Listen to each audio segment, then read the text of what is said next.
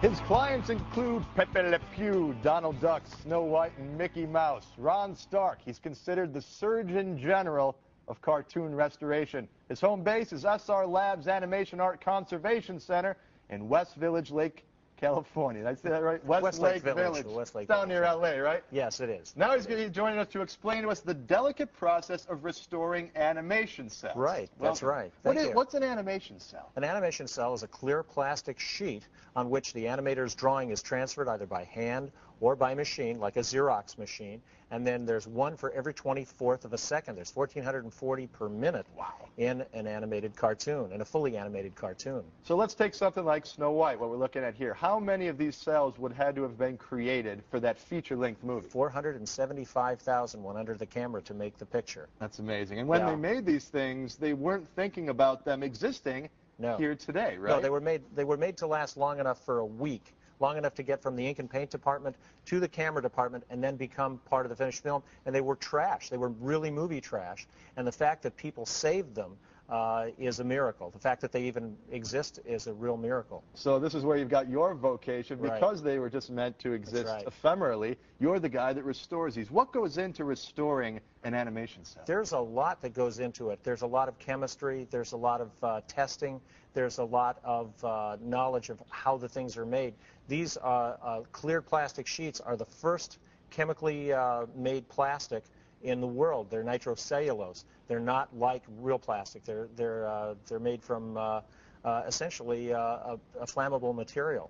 And these things shrink and lose their paint over a period of time. They shrink, change shape, all kinds of things happen. You can kind of see some of the changes in shape, a little kind of contour shape here change with Snow White. Definitely. Actually, we've got an ailing Donald Duck. This is from 1949. That's right. Let's take a look at, okay, he looks pretty beat up there. He's been molting or something. This is a piece that somebody bought for $1.25 at Disneyland in 1955. And then it got into your hands and you fixed it up, and there it is, completely restored. It's halfway done, I think. No, that's halfway done, okay. I think that's halfway done. And then we finish it off, and we then, take the cell. We also do digital imaging as well, and we're the only company in the world that's a conservation company that are Adobe service providers. We do all that with, first in the computer, know exactly where we're going, and then we move into the handwork. It's really cool. So when one of these comes into your shop, how do you diagnose what's wrong with it? Because it's not the same thing every time. It's not a matter of just the paint flaking off. It could be a whole range of things. You're absolutely right. Well, actually, we use a host of equipment. We use a polarized light microscope. And the polarized light microscope is an incredible piece of equipment. I went to the McCrone Institute for Microscopic Studies in Chicago to learn how to use the polarized light microscope, like the one you're seeing right now. That's our station right there that Olympus provided to us. It's really cool. And that piece of equipment is the same piece of equipment that's used in hospitals and medical facilities all across the fruited plain. It's a really neat piece of equipment. And we've got another shot here of Mickey and Pluto, and there's a little story behind this, right? Yeah, there you're seeing our stereoscope and Snow White below it, and we can actually choke up on it. Yeah, this is really, a guy bought this in a garage sale for $10, and it looked really, really terrible, just like you see it here. The cell was really in bad condition, and there was almost no paint left. And he called me up and he says, "What do you think I have here?" And I took one look at it, and I said, "Well, you've got about $6,000. You're kidding me. No. That's how much these things are worth, even in that condition? Even in that condition, yes. Yes. Right, there's the after. Look at the beautiful John that Ron did. Isn't that incredible?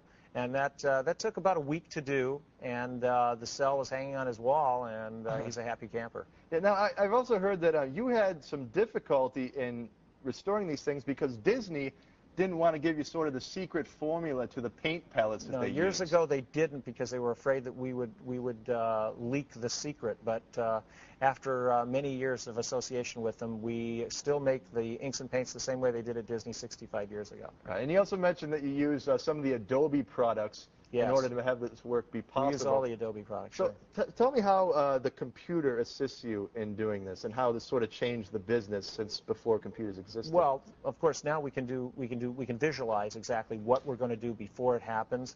We can also download the image from the actual film, the strip film, and see what we're doing, and that's a great help to see where we're going and know what the piece looked like before it was damaged.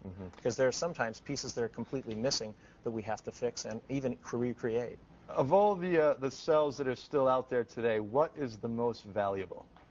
Well, that's hard to say, but there are still cells to be rediscovered. I mean, there's people have them in their garage, in their attics, in their basements. They don't even know what they have. But probably the Queen and the Peacock chair is one of the most valuable pieces that still exists from Snow White, a cell and original background from the film. And if somebody does find one of these cells in their garage, should they get in contact with you? Is there anyone else in the world that does this sort of thing? No, SR Laboratories is the only animation art conservation center in the world. We're 25 years old this year. How much would it cost me, say I found one of these cells, how much would it cost me to restore it? That depends upon what it needs, but it's reasonable. It's always reasonable. People say, is it going to be $10,000? No, it's not going to be $10,000. It's a very reasonable amount. It goes by procedure, not by the amount of labor that's required. Yeah. And an investment, I'm sure, because when it's in its beat-up state, I'm sure it's not worth nearly as much as in its completed fixed state. Yeah, well, you're going to improve its longevity by taking care of it, of course. All right, well, Ron, thank you so much for being here. That's Ron Stark from SR Laboratories Animation Arts Conservation Center. It's a long name. It's a long name. It's a long name. If you'd like to learn more about Ron Stark and his cartoon clients, head to thescreensavers.com. We have more images and descriptions about the tech of cartoon restorations and SR Labs.